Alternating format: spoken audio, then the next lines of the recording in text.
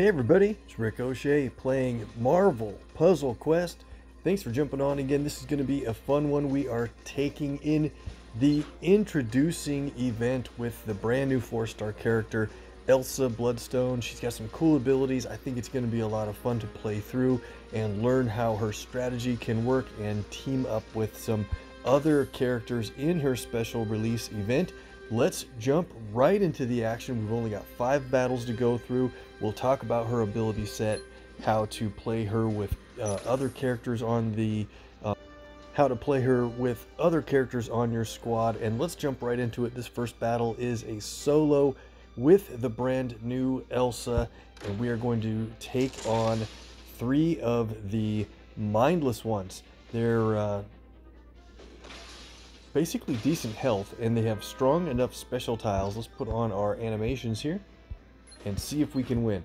So she doesn't have any team damage abilities, but we'll feature, I like to take on this guy here first. He's the one, the Savage is the one that creates the attack tiles. I think getting rid of the attack tiles is probably your primary focus. We're going to get it out that way. Strike tiles are obviously concerning, but they don't hurt you at all unless there's some other damage happening in the board, like their green team damage ability. You really don't want them to get that. So there's a green match here, but there's no reason to do it. And if they make a green countdown, there's a chance it could line up in that match 3. So you might as well save that for a later point in the match. But Elsa's got some cool abilities, red, blue, and purple. They are all active abilities, but none of them are very expensive. 9 is the most expensive AP cost ability that she has. Red is cool. It does a little bit better if the enemies can go invisible or airborne, but it does do target damage. Her blue is great. Let's check out her purple first. This one, T-Break, changes green tiles into black trap tiles, so it can do 2 things. It puts the trap tiles on the board, but of course it changes their color, so you could get automatic black matches for your team, which is nice if your team has a black ability that saves up AP for them. But then also her if there is a lot of black tiles on the board, she converts them to yellow, so that can also be helpful for one of your teammates. Or that's where her blue power comes in. It destroys a basically a 9 tile block, and if there are yellow tiles in that block, you get extra damage. And don't forget, you can destroy a block on purpose of your trap tiles, and they do damage if they are matched or destroyed by either team. I think that's a great way for trap tiles to work. So we're looking for red, blue, and purple. Right now this board isn't too ideal for that setup. Let's see what we can do here. Countdown just went off and it strengthened the strike tile here. We need to watch that a little bit. No big deal though. Let's also go for blue here, and maybe that strike tile will be strengthened again since we have it guaranteed to be matched away. Alright, we'll just take it now. And now we need to start thinking about how can we get more purple. I'd like to fire off your purple before you fire off blue. And it looks like we're going to take a hit from one of the countdowns. I-beam is team damage, but it does do quite a bit of damage at 2013. We're going to take a couple of those in a row here. We do have blue ready to play, and I just don't see a way to get more purple. So should we take this moment? Maybe we should here. Let's go ahead and we're going to play Top Darling. Might as well pick something like this spot here, because it's going to destroy that block of tiles. That'll destroy a bunch of their countdowns, and then we get extra damage for the yellow tiles within that block. It also destroys an extra tile or 2 depending on the setting for that ability. Not bad at all. Took out that mindless one. Now we can work on the other 2 here.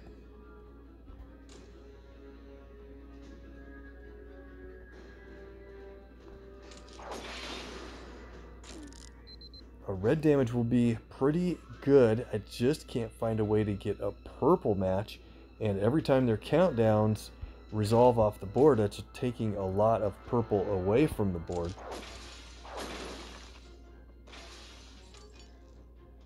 If we go for all blue, we'll be able to win that way. Let's see, what do we want to do here? Probably, might as well do this. Lines up the green match with those countdowns in it. We're up to 8 red now, so let's see here. Which guy is... This guy has so many countdowns on the board. Let's go ahead and play Bloodstone Gem. 2,800 damage, not bad. We'll try to work him out.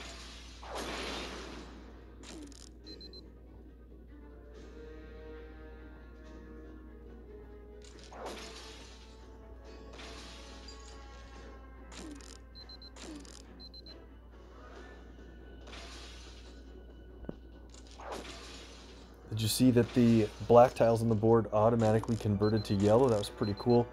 We might want to just leave black tiles on the board, see what we get out of it. And now we're finally ready to play T-Break, converting green into black trap tiles. Now, I think what I want to do, though, before we convert any green, is this match. Drops a match 4 in green, takes out a bunch of their countdowns. Okay, now we need to hurry before all the blacks turn into yellow. Interesting. Nice animation. I don't remember that from before. Okay, now we can get lined up so there's 3 traps available to be destroyed at once. Finally get that guy out. Get another blue match lined up. Extra move. Finally the board goes our way, and now we can play this ability to destroy a trap tile, an enemy countdown, and a yellow tile for extra damage. There we go. Finally get the win. Okay, I think the strategy makes sense. Let's see if we can do a much more efficient job next time, and I think that'll work if we get more purple first and then blue. I think red will just be kind of get it as you go, not the priority at all. And so, alright, so we can pick a couple of... Looks like we can play anyone along with Elsa in this case. And who do you think we should go for? Let's go down to some 4-star characters here. And I suppose we'll pick a couple other potentially Halloween-themed characters or something like that. Might be kind of fun. We'll go with Moon Knight, and maybe we'll go with...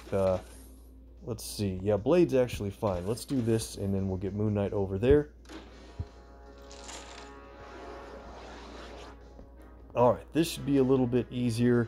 Now we know what to do. Let's focus on purple and then blue if we can do it in that order. And red whenever it just happens to work out. If we leave black on the board, it'll convert over to yellow.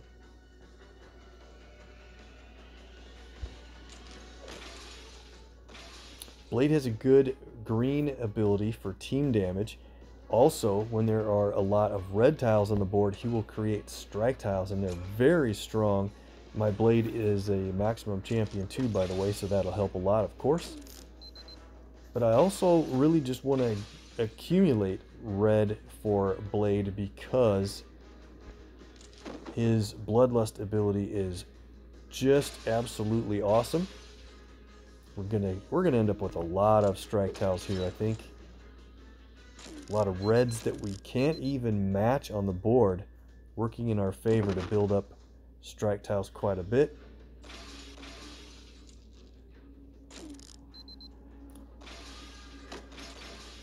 And if we're going to get a few extra free matches from converting blacks to yellow, that might be kind of cool.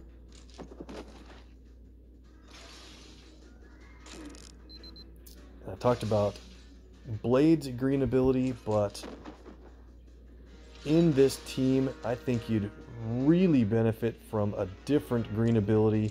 If you don't know much about Moon Knight, his green ability is pretty much one of the hardest hitting 4-star character abilities in the game. It does cost 12, but if you play this It hits a random enemy when there's one enemy remaining, like we have right now. It will hit that enemy for sure. And let's see if we can get a green match before it's too late. I don't see it. A lot of blue. Look at those strike tiles dealing damage. A nice cascade, and we take MCOC out. And here we are against Devil Dino. Very interesting set where there are two individual enemies in different waves. And let's see, we do have our blue ready to play. I think we can do this in a cool way. Let's try this here. Let's destroy this area of the board. There's a lot of green that will cascade downward depending on where the random tile is. That worked out perfect. It set up an extra move with a few extra matches. All that damage. Let's go ahead with Moonsilver Blades for the victory. Hey, that was a cool setup. I like it. Those other allies might have been a little overpowered for what we're doing here. And in the next fight, we'll try to feature Elsa's abilities pretty much only. This one's called Fearless. One wave. Only level 80 characters. Okay, and this is the one where we have to play Elsa along with Misty Knight. That'll be just fine. One wave of 5 enemies. Alright, so I usually would like to take out the Shinobis first and leave the Taisatsus for as long as I can, because they create pretty strong attack tiles once you do eliminate them. There's a couple of different ways to get red. I think what we want though is to start on blue and purple. I don't see any other purple, so we might as well take that. Definitely a good drop. Alright, green drops a match 4 in red. Is that what we want? I think it's fine. Running really good on red.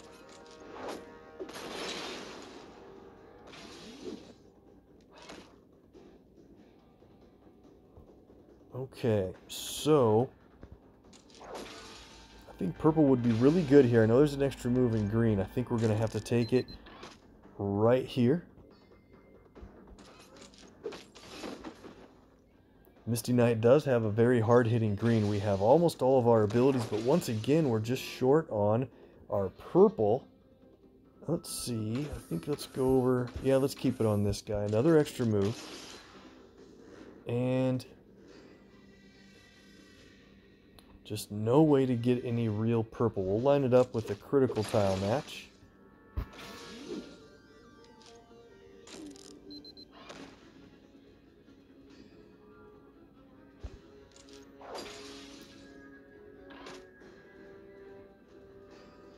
Alright, we'll take this guy out.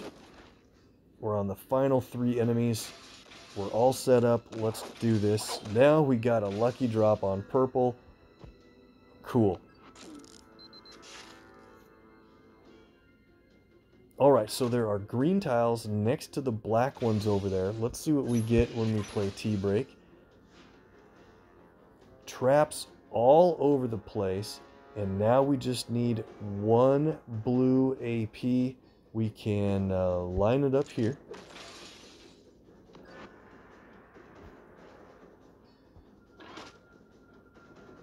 I see another way to get a really cool extra move. We'll see if it works out that way for us. And here we go. Oh man, if that tile wouldn't have changed colors, we would have gotten an extra move on this lineup. But this is fine. Let's see here. We're going to play our blue. We're going to pick this spot right here, which destroys that 9 block of tiles. It drops a black down. We're not going to get the extra move, but we'll have a match 4 lineup with a bunch of trap tiles. Okay, so we got a random tile that was destroyed.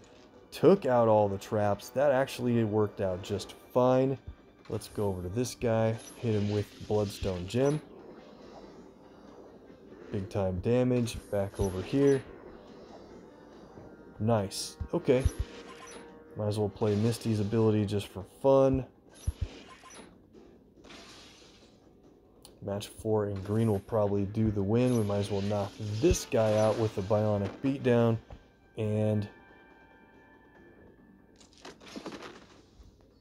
get the victory with a trap tile for damage. Okay, I think we're really getting pretty good with Elsa here. Let's see how we can do. Maybe we'll be a little bit more efficient in the last 2 battles. Taking on might be a mirror match in this case. Oh, we get to use Nico. And once again, okay, we could bring anybody we want here along with Nico into the battle. So let's do this. Let's filter down to 4 stars and we'll pick blue, red, and purple. Here's all the blue, red, and purple 4-star characters. We'll stick with Elsa once again, and I haven't raised my character level for her at all yet. Got a few more covers to add in. We'll do a lot more tokens in the next video after this one. Okay. I think if we get way ahead on red, that will be the key to victory here. Unless she gets lucky with a lot of blue against us. Okay.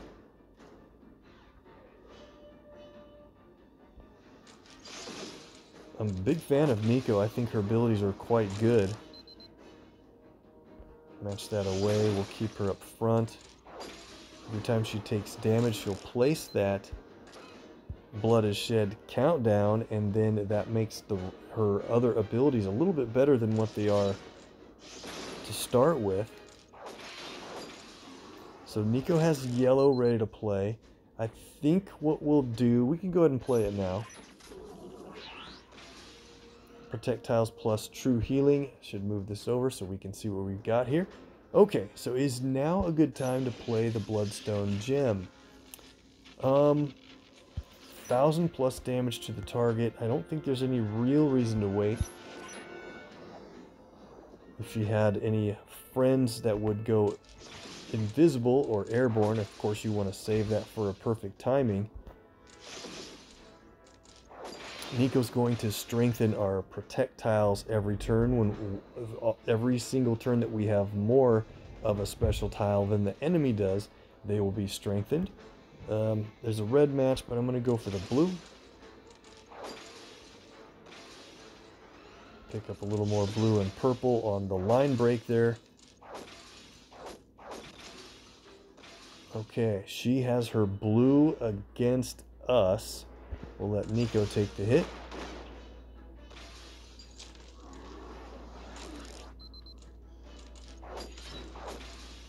Oh, look at that. We have a bunch of blue up at the top. And what can we do to get purple? I just had the worst luck with that one color this whole event. 1400 health remaining. Let's just do it. We'll play this in a spot that might be cool when the tiles settle. Alright, nothing big there, but here is basically a triple match. Yellow, purple, blue for the win. Okay, that went all right. Let's do even better on the last match and wrap up the introducing event for Elsa Bloodstone. Looks kind of cool. I like her characters, or I like her abilities for this character. Now we're against a boss version of Doctor Strange, level 350. He cannot be stunned in this case. Let's go.